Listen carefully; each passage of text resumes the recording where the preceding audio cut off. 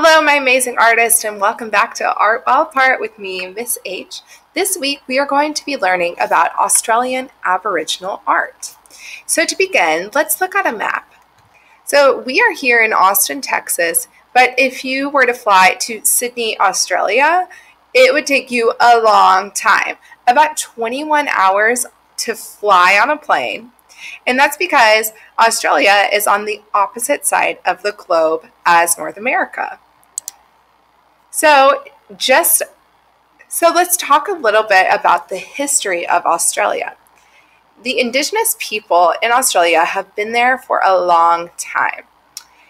Let's talk about the word indigenous. Indigenous means the first people who lived in a region or area. Other words that mean the same for indigenous are Aborigine or Aboriginal, Native people, or First Nations.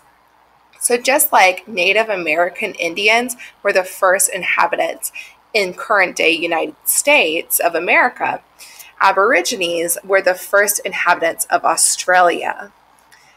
So these people, and here are some Aborigines dressed in traditional clothing, came to Australia between 16,000 to 80,000 years ago. That's a very long time ago. And something cool about Australian history is that Australian art claims to be the world's longest continuing art tradition.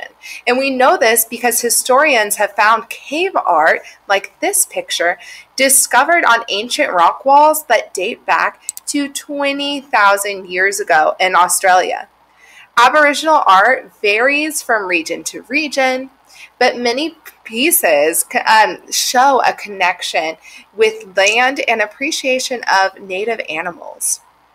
And what I think is really cool is that there are artists still creating today that continue this culture and their traditions of Aborigine people.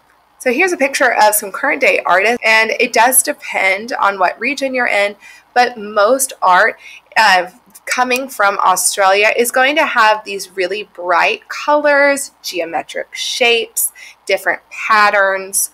This style is all painted from an aerial view, so it's like a bird looking down on the ground and kind of represents what we can think of as a map. The indigenous Australians believed that their art was special and that it kept the earth healthy. So the last real rock artist actually died in the 1960s. But today, Aboriginal art is still created as a way to celebrate indigenous Australians and their history. So today, Aboriginal art is becoming more and more popular and famous, and this popularity is what keeps the history of Indigenous Australians alive. Aboriginal art is created to celebrate and remember the traditions of the Aboriginal people. And so for this week, you have a few options. I've created 2 lessons for you. One is for grades K through 2, and then one's a little more challenging for grades 3 through 5, but you're welcome to try either one. And then I also want to show you some videos that I provided. So there's a lot of history that Aboriginal people have been in Australia for so long. So there's a lot of history that I can't cover in one video. But if you are curious and want to learn more, go to the end of the slide deck. And here is one of the Dreamtime stories that explains how different native creatures and landforms came to be in Australia. So check that out if you're curious.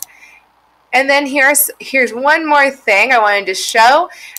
In Australia, there is an instrument called the didgeridoo. This is a traditional instrument that was created by the indigenous people of Australia, and it still is used today. So this video explains some of the history behind the didgeridoo, and this is a current day artist, Lewis Burns, who plays the didgeridoo. It is beautiful. I recommend playing this video and listening as you are creating your art this week.